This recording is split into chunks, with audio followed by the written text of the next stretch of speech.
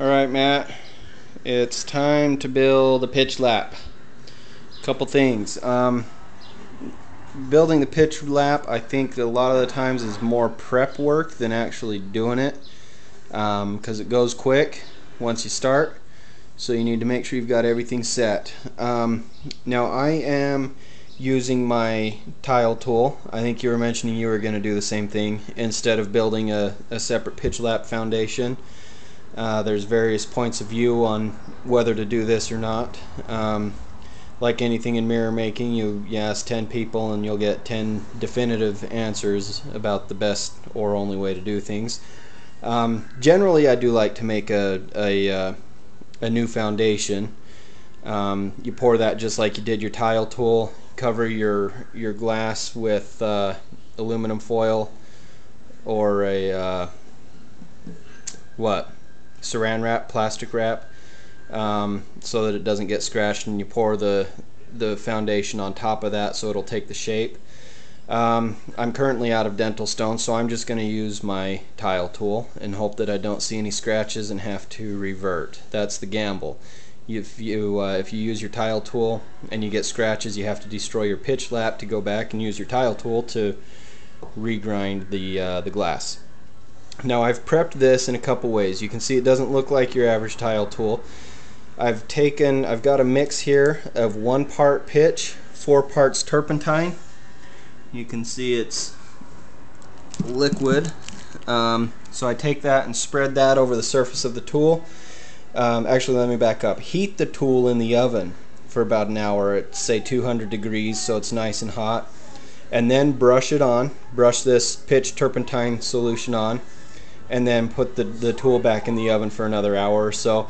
That, my understanding is that opens up the material, allows this pitch turpentine solution to soak into it, and creates kind of an intermediary prep surface for the pitch to take hold. And then of course I've wrapped it in the plastic to make a dam around it.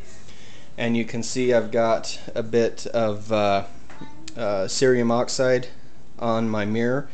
That's maybe half a tablespoon.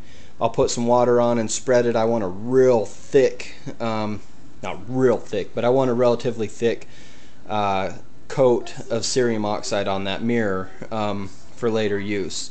What we're going to do is pour the pitch into here, let it harden, not harden, but let it cool and get to be where it's relatively hard, so we can pull the dam off and then turn the mirror over, push it on top, and press down with a lot of weight so it'll follow that curve on the mirror. Now over here at the stove, that's our pitch.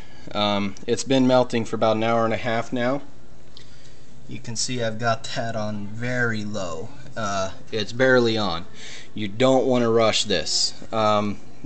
If you get it too hot, it boils off all the volatiles and gets too hard to be useful. To test it, what I do is I'm all out of plastic spoons, so I used a knife. But you dip that in there, have some room temperature water handy, put it in the water for 3 or 4 minutes so it'll cool it down, and then I don't know if you can see or not, but what I've done is I've taken my thumbnail and just pushed down into that pitch until I can feel, with a relative amount of pressure, I can feel that pitch give. I don't know if you can see my thumbnail prints in there, but that's about where you want it. You don't want it too hard, don't want it too soft. If you're going to err, you're probably going to err on the side of it being too soft. So if it seems too hard, I'd give it a shot until you learn what to feel for. If you get Google 75 or Google 72, I can't remember what it is, from gotgrit.com, it should be good just to melt and use. You shouldn't have to tinker with it at all.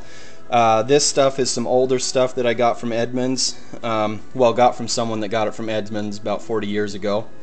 And so I thought it was a little hard, so I added 1.5 tablespoons of turpentine to it. Again, depending on who you ask, some will tell you that you know, that's the way to do it. Others will tell you never add turpentine. Depends on what you want to do. That's what I did. So I've got it pretty well ready to go, and we'll pour it in the next video.